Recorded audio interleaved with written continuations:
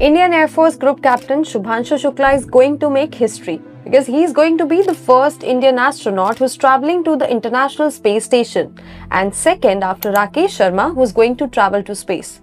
We all know that Rakesh Sharma was the first Indian who traveled to space in 1984. And who doesn't remember that conversation between our former Prime Minister Indira Gandhi and Rakesh Sharma? Now coming back to Shubhanshu Shukla and the mission, the name of this mission is Axiom Space's AX-4 mission, which is going to be led by the former NASA astronaut Peggy Whitson. And Shubhanshu Shukla is going to be the mission pilot.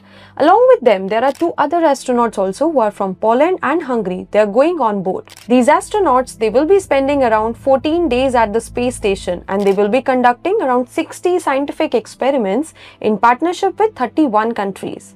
Talking about Shubhanshu Shukla, he is from Lucknow and commissioned into the Indian Air Force in 2006. He got selected for India's human spaceflight program in 2019 and then went for training in 2021 in Russia at Yuri Gagarin Cosmonaut Training Center. Yuri Gagarin, we all know, he was a Soviet cosmonaut and the first human to travel into the space in 1961.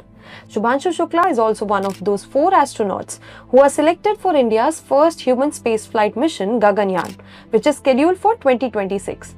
So it's not just a mission, it's the moment that India touches the stars again.